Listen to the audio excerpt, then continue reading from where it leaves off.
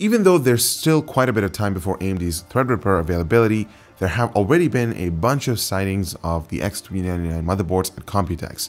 Asus, ASRock, and other vendors had boards on display, and we can now add Gigabyte to the list. Let's take a closer look at this beast right after a message from our sponsor. Our Computex trip is brought to you by PHANTEKS, Cooler Master, and MSI. Now, even though this may look like a fished out product ready to hit the store shelves, like all of the other X399 motherboards we have seen so far, Gigabyte's first product to support AMD's TR4 socket is still a work in progress. The layout isn't final, and it's actually using the heatsinks from other boards in their AMD and Intel lineups. But with that being said, let's go over the obvious things that we can decipher from the layout and what we know about Threadripper.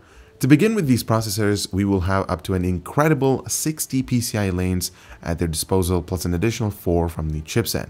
Gigabyte has equipped the Aorus board with 5 mechanical 16x slots, which are each reinforced against possible flex from heavy graphics cards. How these lanes will eventually be divided between the slots remains to be seen, but it's possible that up to 48 can be dedicated towards graphics, along with other 12 being routed towards onboard connectivity like NVMe and USB 3.1 Gen 2 devices. Speaking of M.2, this particular board has 3 slots and all of them support the NVMe protocol. There's also 8 SATA 6 gigabits per second ports. Since Threadripper will run on a quad-channel memory, there are 2 DIMM banks for a total of 8 slots. We can also see Gigabyte has installed a secondary 4-pin CPU connector, which is likely there to support the current need when overclocking one of these massive processors. Much like Gigabyte's other Aorus gaming notebooks, this one comes with a complete high-end integrated audio subsystem.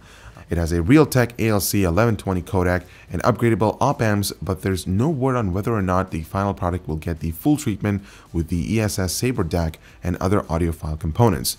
The only other thing we can infer from our short time with the X399 board was that the rear I/O area has 8 USB 3.0 ports, a single USB 3.1 Gen 2 Taipei connector, and a single USB 3.1 Gen 2 Type-C port. Hopefully this won't change before launch, since a motherboard of this caliber should receive a few more 3.1 Gen 2 ports. It should also be interesting to see how Gigabyte allows this board to evolve between now and AMD's official launch.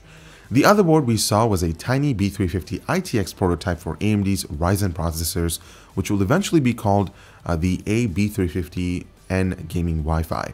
B350 is actually a perfect fit for the Ryzen ITX board, since it doesn't give up anything to the X370 in terms of functionality in such a small space. As usual, there's a single PCIe X16 slot and space for a pair of memory modules.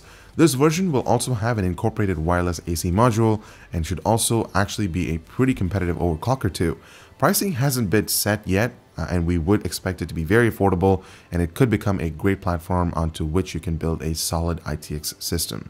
So that wraps up our tour on Gigabyte's upcoming AMD motherboards, and we're sure to see more from them in the near future. As usual, make sure you stay tuned to the channel for more coverage from Computex 2017. I'm Ibra with Canucks. Thank you so much for watching, and we'll see you in the next one.